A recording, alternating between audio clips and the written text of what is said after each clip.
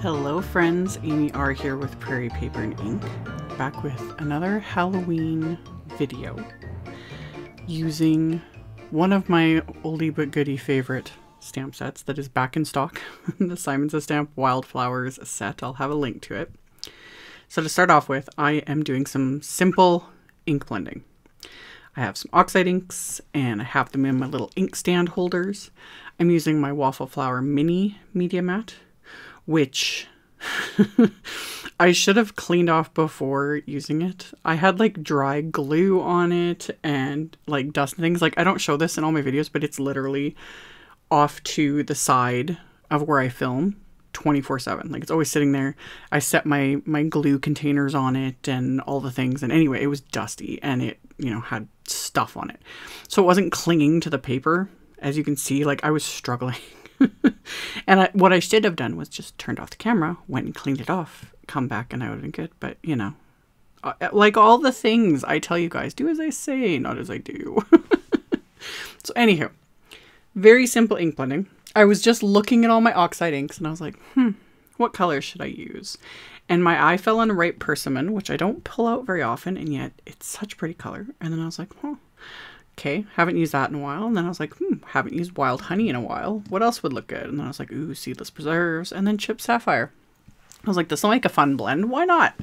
So that's what I did. And funny enough, as usual, I know I sound like a broken record, but for people that, if you're not, you know, familiar with my videos, these last two colors look like crap on camera, like the blend of them. The colors themselves are fabulous. But my camera, I swear it hates me when it comes to ink blends, because it's just like, haha. Because it looks way worse than it did in real life. But that said, it's not super important. Like, the blend does not need to be perfect. 99% of the time, it doesn't need to be. And in all crafting, in all things, perfection is overrated. Seriously. But when it comes to like blending and card making, 99% of the time, doesn't need to be perfect. And you can cover it with splatter or bling or a well-placed die cut. You know, it's not a big deal. But this just, it looks, I don't know. Especially when I added Chipped Sapphire, it just looks horrible on camera. But in real life, it looked fine. So I'm using my blending brushes from Simon. I'm really liking these. I normally used to avoid blending brushes, especially with Oxide inks. I'd use them with like dye inks, distress inks, everything. But with the Oxides, I preferred my foams. But I'm really liking the blending brushes with Oxides. It's just quick and easy, and I have, well, a ton of them. So anyway, I did the blend on these cards. Ignore the whatever, you know. It, again, doesn't need to be perfect, because I'm going to be stamping over this and adding more ink and all the different things. I wanted the color more than anything. So once I was happy with it, regardless of what my camera thinks. Oh, and I also had Post-it tape on my fingers because, again, I didn't want to clean off the media mat. So I was using the Post-it tape to keep from getting like big finger smudges, that sort of a thing. And then I'm spraying this with water, just adding a bunch of splats of water. I'm not going to get a serious lift on this because I'm working on Simon's 120-pound white cardstock, which I really like for ink blending, but it doesn't react the same way as like distress watercolor paper or heavy stock or anything like that does when you add water to it. So you don't get quite the same effects, if that makes sense. And that also ties into, like I've said to you guys, experiment with what you've got. Experiment with different cardstocks, different surfaces, all the things. Because you never know. Some cardstocks are great for blending, some are great for other techniques, some are better for stamping. You know what I mean? So anywho, I made sure these were completely 100% dry. Like, I used my heat tool, all the things. Like, these need to be dry. Like, dry, dry, dry. You don't want embossing powder clinging to this, and Oxides, you know, can take longer to dry. So these backgrounds are 100% bone dry. And then I pulled up my beautiful Wildflowers set. I've done, I think this is my 7th or 8th video. I'll know when I like upload it, using this set because I just love it. So I've lined up my first background in my MISTI, and I'm actually going to take a bit of painter's tape, and I'm just using the painter's tape again to hold it in place because I know I want to stamp this more than once because there's so much detail, and this is like the main focus, and this stamp is big. So I was like, I don't want this moving because it's such a big stamp too that sometimes it will like cling to the background when you stamp, you know, and it pulls it up, which more often than not doesn't matter. but with this, I wanted it to hold in place. So I inked up the stamp twice with Simon's clear embossing ink. I'm stamping on a background, and I had heavily used my anti-static powder tool before all this. So now I'm stamping the image with that clear embossing ink, and then I'm going to coat this with clear embossing powder. So once I've got this completely coated, I can mount this, and then I'm going to repeat the process with the other stamp in the set and the other background, because yeah, I just wanted to make two, because why not? And with this set, I can never decide on, like, you know, should I use this stamp or this stamp? So I use both. So coated this with clear embossing powder.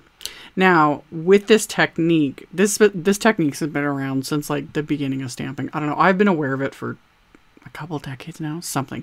It was originally called the Joseph's coat technique. Other people have called it like trapped inking, ink emerging. I don't know. There's like different names for it. It just is whatever floats your boat. So basically what I'm doing though is I'm trapping the color behind the heat embossing. So you can use any sorts of images, you can use multiple images, all sorts of things. So I do this with both backgrounds. I stamp the wildflower silhouette images and then clear heat emboss. So it looks pretty, but this is where it gets really fun. So I am going to apply black soot oxide ink right on top. I know. It's going to look like a hot mess. I'm also not applying it heavily. You could actually go direct to paper with the ink pad, like just solid coat it. That originally was, I think the original way it was done is you would like brayer on, like solid ink. But I didn't want that. I wanted it to not be perfect. And I also, because I'm using a blending brush, you can still see that kind of wild honey blend through the black soot.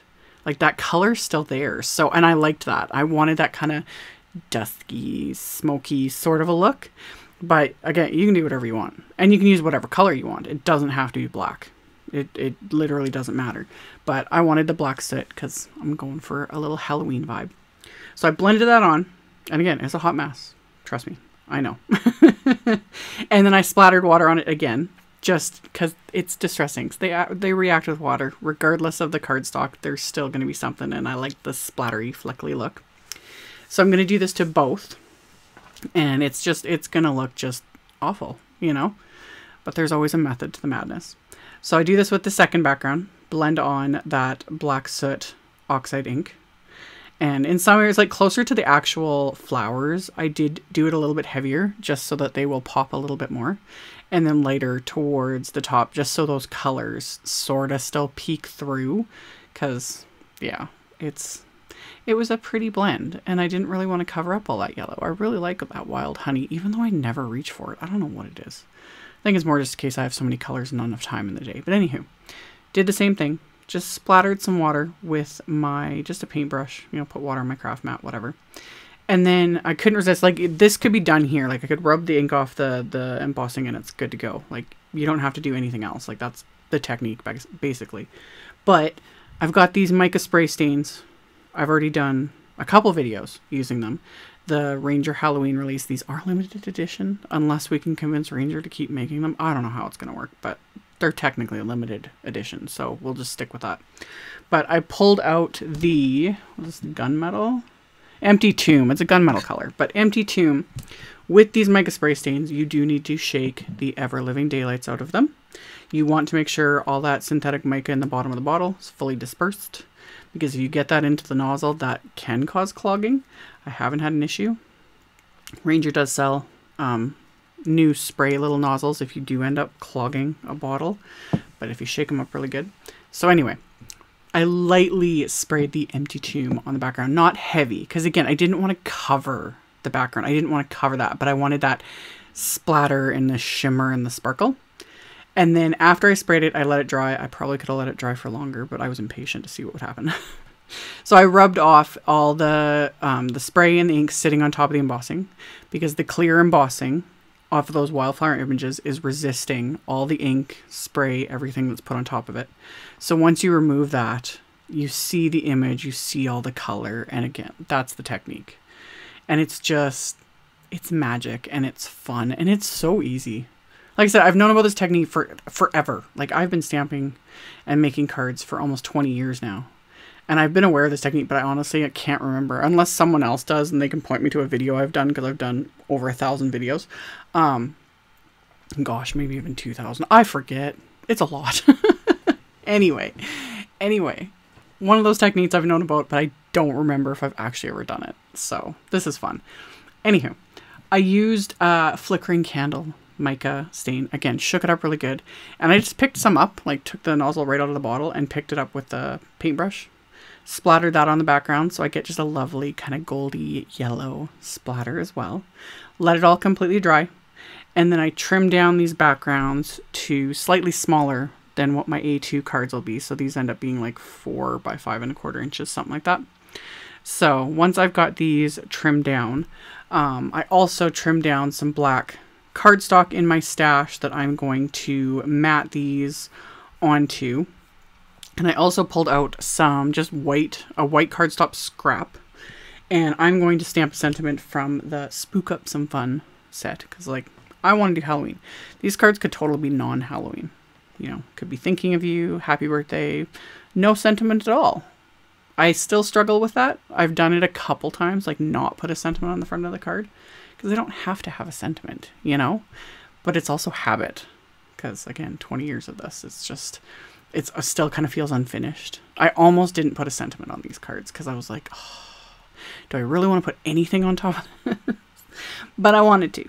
And I love making Halloween cards. So I heat embossed the sentiment from the Spook Up Some Fun onto the white cardstock. I'd stamped it with VersaFine Clair Nocturne ink and then clear heat embossed the sentiments because black embossing powder and me are not friends. You could, if you are good with black embossing powder and it doesn't cause you unbelievable amounts of grief, knock yourself out. Seriously, like go hard with it. I just all it takes is one accident with black embossing powder knocking over a container into a carpet and you'll never want to use it again. And that was me like 15 years ago. So anyway, I heat embossed those sentiments. I trimmed it down with my paper trimmer. And then I'm going to blend that same chip sapphire and seedless preserves onto it because I'm going to place this along the bottom of the card fronts and I thought the blend would look kind of pretty. So I just added the Oxide inks with those little blending brushes. Again, just working on my little media mat, which I had cleaned. You know, after doing all those backgrounds, I cleaned it off. And oh, shocker, my cardstock clings better. Anyway.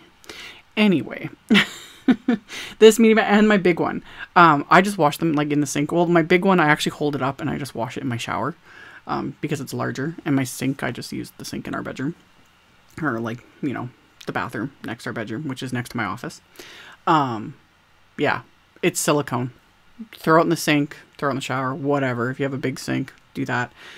Bit of soap, you're good to go. So, anywho, cleaned off the mat. It works better.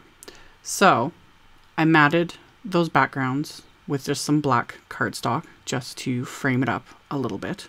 So I adhered those together with some craft tacky glue. And then the sentiments I popped up with just some thin 3D foam squares to give it just a little bit of dimension. And I'd cut both those sentiments just on an angle with my paper trimmer. So then once they were adhered, the colors all kind of came together. And then another favorite of mine that I have shown in a bunch of videos, and I've shown it in a couple different ways. I've done it with the ink pads directly, I've done it with the ink blending foams, and then I did a recent video where I used the blending brushes, and I'm really liking the blending brushes for this. It works. So I'm using the same oxides, same blending brushes, and I'm just applying the ink instead of to paper. I'm applying it to the stamp. So you get a slightly lighter impression than you do when the way I've shown with using the ink blending foams, because my ink foams are like saturated with oxide inks. So whatever floats your boat, but this works too. And I just love it. So I get that same gradation on the inside, and this could totally be a card front. And speaking of sinks, with these stamps, because they're so big, and I had them like full of ink after doing this with the brushes. Same thing. I took them to the sink and just washed them with soap and water. And they needed it anyway because these stamps were filthy. When they get to the point where they're having trouble clinging to the MISTI or acrylic blocks or anything, wash them with a gentle soap and water. And they'll almost always be good to go after that. So I gave these a good cleaning after this because they needed it. And it was also faster than trying to like wipe off all that, you know, random ink and stuff off the stamps. So stamp those onto the inside of the card. So I've got all those beautiful colors and that blend. I really like this blend. I'm gonna have to use it again. So got those done. And then I took one more sentiment from the Spook Up Some Fun stamp set that says, "Have a wicked good Halloween," which makes me think of Adam Sandler. What movie was that? Is it Mr. Deeds? Is that what it was called? I've seen like every single Adam Sandler movie. Anyway. Anyway, stamp the sentiment with the Nocturne ink, and then fold it over my cards, reinforce the fold with my Teflon bone folder, and then I'm going to adhere the card fronts to the card bases with the craft tacky glue. And this whole time I was like, what am I going to add for embellishments? Because you guys know, like, I'm going to add embellishments. And I was like, crystals or pearls or sequins or die cuts. And I was like, ooh, bats would be really cute. And then I was like, wait, every time I use this set, I reach for these flickering butterflies wafer die set. And I did it again, but this time I die cut them from Simon's black glitter cardstock. So almost like bats, but not really. You know, so because I've had a lot of people asking, like, can you do more Halloween cards with non-Halloween supplies? So other than the sentiments, everything else is very non-Halloween. You know, you can make it work. So, and also these butterflies are just favorites. These are kind of like one of those little must-haves because I use them on so many cards. And this black glitter cardstock's really pretty. It's almost, it's not black. It's almost got like a purpley undertone to it. I don't know. It's just, again, it's just pretty. I really like it, and it worked so well with these cards. So I adhered the butterflies with little dabs of craft tacky glue, just picking them up with my little tweezers because the little ones are quite small. But I just put a dab of glue like right in the very center of the body, and that's it, so that I can kind of pop up the wings a little bit, you know, give it a little bit of dimension.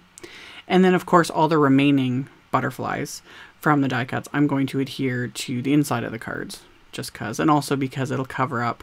On the inside of the one, I kind of missed the stamping a little bit, which isn't the end of the world, but covered up with a die cut and we're good to go. So those are the cards. I will turn on my flashlight to try and show that this is one of those things, like, it was hard to show. And also my lighting was awful because it was a very overcast and yucky day out. But in real life, again, there's like that sparkle and shimmer from those mica sprays on the background. And it's just, oh. And then the sparkle from the die cuts, and yeah, and then the technique and the flowers and all the fun stuff. So these were so much fun to make. And I will, like I said, have links below the video to my blog post. I'll have links to all the supplies I used, so you can check that out in the description box below the video. My blog post, they're picture links, so it's easier to see everything. And that's always the first link directly below.